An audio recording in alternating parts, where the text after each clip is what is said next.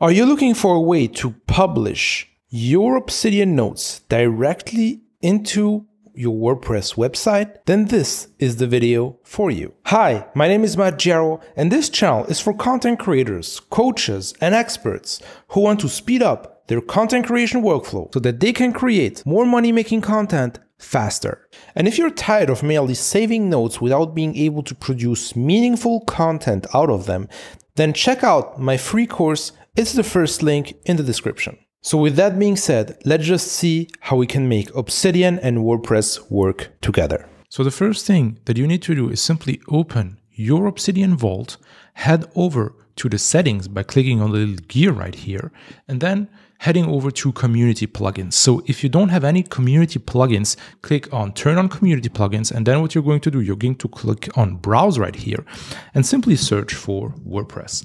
And that's pretty much the only plugin that exists. So you're going to click on that, simply hit install. After it's installed, you're simply going to click on enable right here.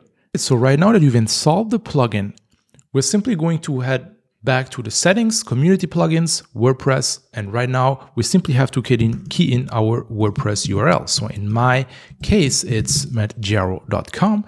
And the other thing that I really like to activate right here is the icon in the sidebar. So let me just toggle this on and keep an eye on what happens on the left-hand side right here. So you see the WordPress plugin on the left-hand side, right?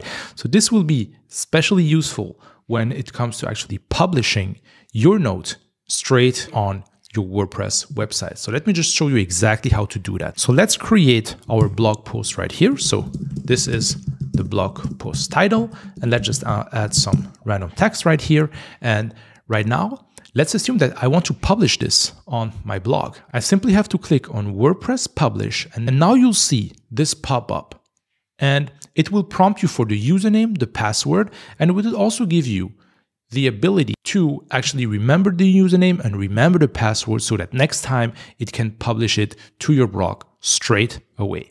So right now comes the next step. The next step is creating a password that will be used by the plugin to log into your website and publish the article. So let's just see how to do that. So the first thing you're going to do, you're going to head over to admin panel and then simply go to users profile. And then what I want you to do, I want you to scroll down to the part of the page that states application passwords. And here we can now set an application password for Obsidian. So I'm going to name this originally Obsidian, and then simply click on add new application password. This is now your application password. So I'm simply going to copy this and right now use it as my password right here. So when it comes to the username, you could get confused, but the username right here is your WordPress username. It's not the username that we created for this application, right? So be sure to not mess up with this. And in my case, I'm going simply to key in my username right here. And I'm simply going to click on login. And now I have the second pop-up. This one will pop up every time because it will allow you to select the post status. So do you want this post to be a draft or go live directly? Do you want the comment status to be open or closed? And in which category do you want to publish this post? So I'm okay with setting it as a draft because it's just for demonstration purposes.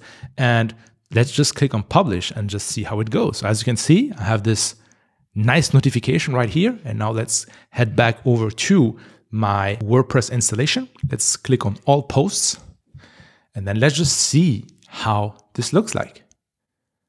So I really like it. Right now, let's just take a look on how this actually looks like on the blog itself. So as you can see, this is the blog post title and here we have our dummy text. So it looks perfect to me. So yeah, congrats on setting up this workflow. And if you want to learn more about how to set up a rock-solid content creation workflow when it comes to taking notes and producing meaningful content out of them, then be sure to check out my free course. It's the first link in the description.